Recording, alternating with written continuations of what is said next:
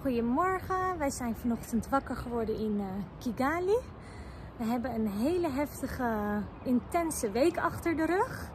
En dat begon allemaal op zaterdagavond. Ja, op zaterdagavond brachten we de kids naar bed. En normaal gesproken kijken we dan eventjes vanuit het kantoor zo richting de vulkaan. Dan kunnen we net tussen twee huizen doorzien dat het een mooi oranje gloed in de lucht is. Ja. En dit keer keek ik naar het kantoor en de hele sky, alles was oranje. Dus ik dacht van nou, dit kan niet goed zijn. Dus ik zeg, Anne, kom eens kijken. Snel, snel, riep je. Dus ik rende naar boven en keek naar buiten. Nou, ik wist meteen, die vulkaan is uitgebarsten. Echt... En toen begonnen de WhatsApp berichtjes rond. Ja. Er is een Goma emergency group. Dus iedereen begon te vragen wat is aan de hand. Ik ging naar buiten lopen. We zagen buiten al mensen lopen met matrassen op hun hoofd en hele grote tassen. Ja, veel mensen waren ook aan het schreeuwen en in paniek, want niemand wist waar ze heen moesten gaan. Ja. Wij keken het toen even aan, omdat we gewoon wachten op informatie. En we zaten dus half oplettend te kijken van wat kunnen we doen en wat afleiding te zoeken. Ja. En toen rond 11 uur dachten we, nou, we gaan toch maar naar bed. Maar, ik lag net in bed en vervolgens zei Lars, nou, ik kon natuurlijk helemaal niet slapen. Ik denk, hoe kan een mens nou slapen als er op 15 kilometer afstand een vulkaan aan het uitbarsten is?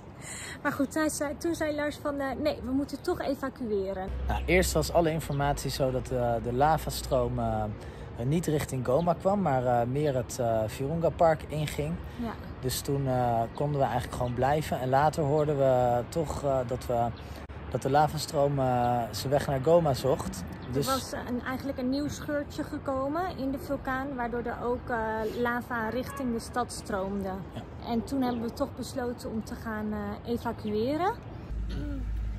Kijk, mama. Het is nu 11:10.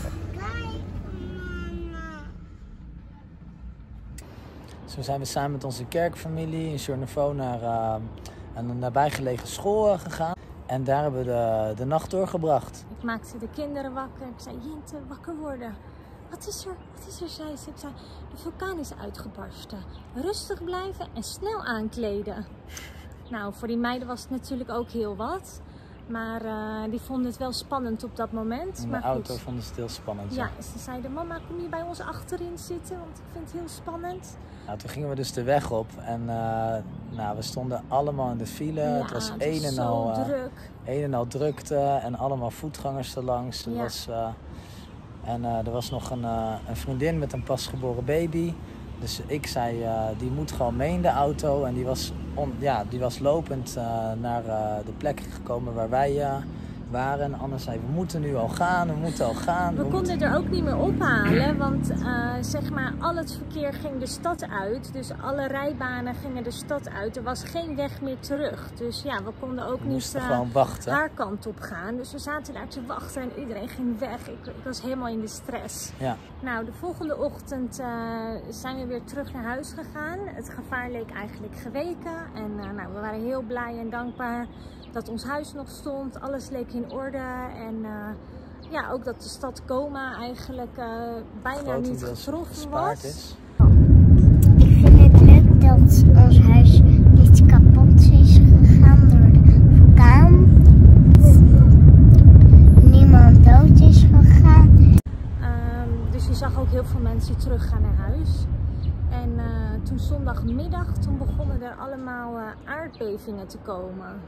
Ja, best wel heftig. Het hele huis stond te schudden gewoon. Echt, dus elke keer aan het begin viel het nog mee. Toen waren het echt meer zachte aardbevingen. Dat je dacht van, oh, het hele huis beweegt. Maar dan was het alweer over. Maar ze werden eigenlijk steeds intenser. Ze kwamen ook om de 5 minuten ongeveer. En op een gegeven moment dan hoorde je gewoon alle borden en kopjes in de kast rinkelen. En spullen, de boeken in de boekenkast vielen om. En toen hebben we uiteindelijk de kans gekregen om met andere Nederlanders naar een eiland te gaan. Die vroegen, willen jullie mee, want er is plek. Ik zei direct, dit doen we. Tjegera-eiland, die kan je ook op een andere vlog zien. Ik dacht even weg bij die aardbevingen, want ik zat continu in spanning. Ik dacht, dit huis gaat straks instorten. Nou, we zijn 2 nachtjes op het eiland gebleven met z'n allen. En toen is Lars weer naar huis gegaan om te kijken hoe het met het huis ging. Met Fenne en Tessje. Ja, Lars ging met Fenne en Tess naar huis en ik bleef nog 1 nachtje langer op het eiland. Dus ik dacht, oh, ik moet echt nog even goed slapen. Dus. Ja. En dus toen kwam ik thuis en ik dacht van, nou, weet je, het zal nu wel wat meevallen. Dus we gingen gewoon allemaal boven in het huis slapen. En ik denk dat ik om 2 uur 's nachts echt wakker werd, omdat het huis enorm stond te trillen. En ik echt dacht van, man, moet ik hier met Fenne en Tess nu het huis uitvluchten of wat? En nou, toch maar blijven liggen. En ik denk dat dat zo'n 3 of 4 keer is gebeurd toen die nacht. En toen heb ik besloten om de volgende ochtend maar snel tenten te gaan kopen in de stad. Ja. En toen zijn we de volgende nacht... Op het eiland voelde je de aardbevingen ook, maar dan alleen veel zachter, veel minder heftig. En daar sliepen we natuurlijk ook in een tent. Dus dat gaf ook wel gewoon rust. Dat je dacht van, er valt in elk geval geen huis op mijn hoofd. Ja. Toen ben ik naar huis gekomen en Lars had ondertussen de tenten gekocht. En toen hebben we 1 nachtje in de tent geslapen. En de volgende ochtend werden we wakker met... Berichten. We moeten evacueren. Ja, dus er was, het lavameer was weer gevuld, maar die was toen weer helemaal leeggelopen. Dus dat kan natuurlijk maar 1 kant op als het niet uitbarst. Er zijn allemaal tunnels ondergronds onder de stad. Dus daar is het lava in leeggelopen. Dus dan ontstaat er de kans dat er uitbarstingen komen vanuit die tunnels gewoon direct in de stad. En dat kan heel gevaarlijk zijn, ook in verband met het meer, omdat daar veel methaangas zit. Kunnen er verschillende soorten uitbarstingen komen die levensgevaarlijk zijn voor de hele stad. Dus je komt er even bij. En toen zijn we met z'n allen richting Sake gegaan. Dat is een stadje verderop. Ja, het is meer een dorp. En we waren uiteraard niet de enige. Heel veel mensen gingen naar Sake. Dus ja, dat was een enorme groep mensen. Allemaal op de weg richting Sake. En toen hebben we daar een stuk grond eigenlijk gevonden waar een soort fabriekshal op stond. En zijn we daar met UGN gewoon eigenlijk gaan bivakeren. De komende 24 uur. Kijk, daar is mama Anton bezig met het eten. Opscheppen. Jint en Fenne en Tess en Anne en Hanny en Michelle te eten. Op een gegeven moment werd het ook zo druk dat we hadden besloten om maar in de auto te gaan slapen. Het werd ook pikdonker, er was bijna geen licht. Dus ik was ook een beetje bang dat ik misschien de meiden kwijt zou raken. En nou... Toen hebben we in de auto geprobeerd te slapen, maar... Ik ben er maar uitgestapt op een gegeven moment. En in die fabriekshal gaan liggen. Dat was echt niet te doen. Nou, de volgende ochtend hebben we uiteindelijk besloten naar Kigali te gaan. Want ik voelde gewoon enorm veel spanning. En in Congo konden we verder eigenlijk nergens naartoe. In Sake was het propvol en ook gewoon geen goede voorzieningen. Qua eten, slaapplekken of iets. Toen hebben we een hele... lange grensoversteek gehad met COVID-testen. Voor die tijd moest ik nog naar het immigratiekantoor om alles te regelen qua visums, et cetera. Dus het is ons gelukt. En toen zijn we 's avonds laat in Ruhengeri aangekomen. Dat is onderweg hier naar Kigali. En gisteren zijn we dus hier aangekomen. Nou, dit was natuurlijk niet alleen impactvol voor ons persoonlijk. Boven Goma zijn er 17 dorpen weggevaagd door de lavastroom. Het is echt heel heftig. Mensen hebben alles verloren. Hun huis, hun spullen.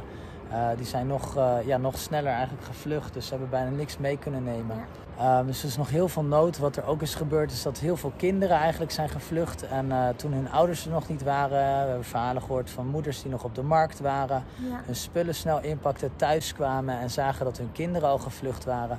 Dus er zijn heel veel kinderen die eigenlijk hun ouders nu nog zoeken. Dus gewoon heel veel leed. Daarbij is het zo dat de weg van Goma naar Rumangabo eigenlijk ook helemaal is weggevaagd. En dat is een belangrijke weg, niet alleen voor aanvoer van voedsel vanuit de agrarische gebieden naar de stad. Maar ook lag daar een hele belangrijke stroomlijn vanuit het Virunga-park naar Goma toe. En dat er zo'n 50 tot 75% van de stad zonder stroom zit. Ja. En dat heeft natuurlijk ook impact op het water. Want heel veel waterpompen die kunnen niet werken omdat die stroomvoorziening niet werkt. Ja, ja. Dus daarbij komen er veel risico's, gezondheidsrisico's voor cholera. Dat zag je ook in Sake, dat er momenteel is er ook cholera aan het uitbreken. Want er dan zoveel mensen samen zijn, te weinig water, onhygiënische omstandigheden. Dus ja, gewoon een heftig verhaal.